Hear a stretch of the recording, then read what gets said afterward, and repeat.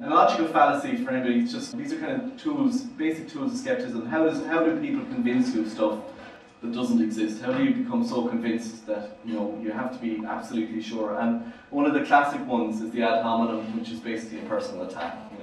Where if somebody says, I don't believe you, I'm a skeptic, I think you need to do a bit more work, and instead of trying to prove it or trying to come up with evidence, you get a personal attack. And one very good one, an example that I saw over the last two or three weeks, has been a guy called George Monbiot. He's a journalist for The Guardian, and he has been a very, very vocal environmental campaigner for a long time. And he's been talking about all sorts of environmental issues and really trying to raise the whole green issue. And he wrote an extraordinary article about 2 weeks ago, basically alleging that one of the top anti-nuclear campaigners, Helen Caldicott, that she had no substance behind a lot of her more extreme claims. It's a really well worth, a great argument,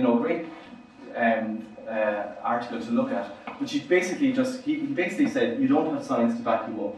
You're making all of these claims about nuclear power and nuclear energy, and you don't have science, and she's very vehemently, no nuclear, doesn't want any nuclear at all. And I know this is a huge debate, and we're going to try and see if we can get somebody to talk about nuclear in one of the future Cork Skeptics meetings.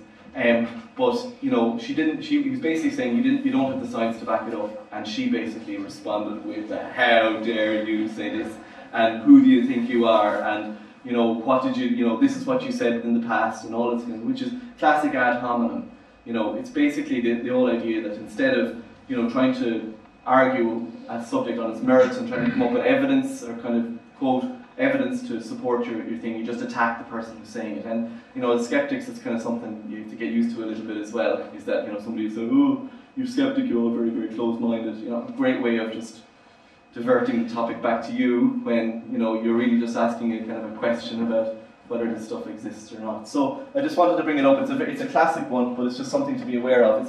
Sometimes it's good to insult somebody, or something to actually go and to basically ridicule somebody is fine. But an ad hominem is where somebody's being put on the spot, and in order for them to get out of the spot, they attack the interviewer, attack the interviewee. So it's a kind of more like a technique than just general banter. Okay, only an idiot would engage in ad hominem attacks.